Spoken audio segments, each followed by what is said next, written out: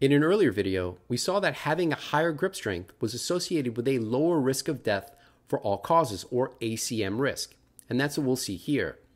So this is a meta-analysis of 42 studies that included more than 3 million people. On the y-axis, we've got the hazard ratio of all-cause mortality, or risk of death for all causes, plotted against grip strength in kilograms. In terms of what's significant, we put up a red line at a hazard ratio of 1, and note that where the dashed black lines, this is the 95% confidence interval. If that's completely below that hazard ratio of 1, we have a significant association. And we can see that that's true for all grip strength values greater than about 10 kilograms, with the greatest association or the greatest risk reduction or association with reduced risk of death for all causes being at a grip strength greater than 54 kilograms, which was associated with a 65% reduced risk of death. Similarly, a higher VO2 max is associated with a reduced all-cause mortality risk, and that's what we'll see here. So in this study, which included about 750,000 people, also relatively large, we saw that having a VO2 max of 50 was associated with a 76% reduced risk of death for all causes, when compared with the lowest VO2 max group that had a VO2 max of 16. Now, an underrated component of fitness is flexibility, and whole body flexibility is also associated with a reduced risk of death for all causes. So the first question is then, how was flexibility evaluated? And that's what we can see with this list of 20 different movements. This is the Flex Index, which is a body flexibility index, which looked at range of motion, or ROM, for 20 different movements, which included all of the major joints, including the ankle, knee, hip, trunk, wrist, elbow, and shoulder. And then each of these 20 movements, and I'll put screenshots for all 20 movements at the end of this video. So if you want to calculate your own scores to see how well your whole body flexibility score might be, or how good it is, that'll be towards the end of the video. So each of these movements was scored from lowest to highest, from 0 to 4. So that raises the question, what's optimal? Since it's now scored, whole body flexibility is scored, what's optimal? So one way I define that is starting off with, how does it change during aging? So it shouldn't be a surprise, but whole body flexibility, as indicated by the Flex Index, declines during aging. And that's what we'll see here. With the Flex Index on the y-axis plotted against age, and the age group is from 46 to 65 years.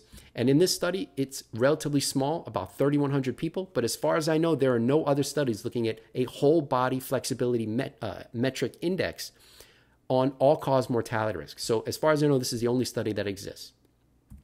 All right, for both men in green and women in yellow, we can see that whole body flexibility index scores decline during aging. Also note that women at any age in this study had significantly higher whole body flexibility than the men. All right, now a higher flex index is also associated with reduced all-cause mortality. And that's what we'll see here with data from men on the left and women on the right.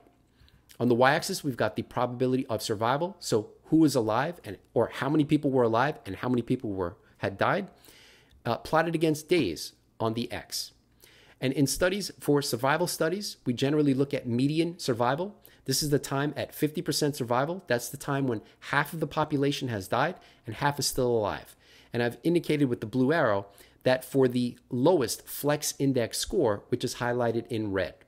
So at that time point, 50% of that red group were alive and 50% had died when compared with the baseline starting from the beginning of the study. Now, at that time point, when comparing the group with the highest flexibility index scores, only 14% had died relative to 50% in the worst scoring group. And for the intermediate flexibility group, about 19% had died. So we can see that having both high and intermediate levels of whole body flexibility was associated with a significantly improved survival relative to the worst whole body flexibility index score group in men. What about in women? So first, looking at 50% survival or median survival, we can see that none of the groups made it there. So instead, we can look at 60% survival. At this time point, that's when 60% of the red group was alive and 40% had died. And at that time point, when looking at the highest flexibility index score for women, only about 3 to 4% had died, whereas the lowest scoring group, 40% had died. And for the intermediate flexibility group, we can see that only about 12% had died. Again, when compared with the worst flexibility group, 40% had died. So here too, in women, we can see that there is a significantly higher survival, which is associated with both high and intermediate flexibility. All right, so what is this just healthy user bias? Is this just a measure of people who have higher VO2 max and higher whole body strength, regular fitness enthusiasts? Is this just a healthy user bias where they probably also have better whole body flexibility? So one way to account for that is by adjusting the survival models for factors that can impact the association. And to potentially do that, they adjusted these models for age, BMI, and health status, including major diseases like cardiovascular disease, cancer, respiratory disease, diabetes, obesity, and dyslipidemia. But these models were not adjusted for fitness status.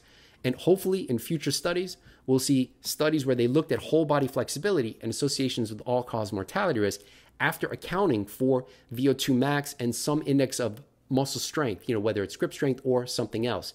And that'll help to tease out how much of the flexibility, whole body flexibility index score is actually related to all-cause mortality risk. It may be that VO2 max and strength are better predictors and the flexibility really has nothing to do with it. So we don't yet know that, but these data are suggestive that it could be involved. Additionally, we don't know about causation. So if we improve somebody's whole body flexibility, range of motion for all of those 20 movements, do we see improvements in health-related measures and potentially longevity? As far as I know, there are no randomized controlled trials for that, so we'll have to wait for those studies to be published. All right, that's all for now. If you're interested in more about my attempts to biohack aging, check us out on Patreon. And before you go, we've got a whole bunch of discount and affiliate links that you can use to test yourself while also help to support the channel, including Ulta Labs, which is where I get the majority of my blood tests, epigenetic testing, NAD quantification, oral microbiome composition, at-home metabolomics, at-home blood testing with Cyfox Health, which includes ApoB, but also the epigenetic test GrimAge, green tea, diet tracking with Chronometer, or if you'd like to support the channel, you can do that with the website, Buy Me a Coffee. We've also got merch, so if you're interested in wearing the ConquerAging or Diet Trying brand, as I've got on here, that link and all of the other links will be in the video's description. Thanks for watching. I hope that you enjoyed the video. Have a great day.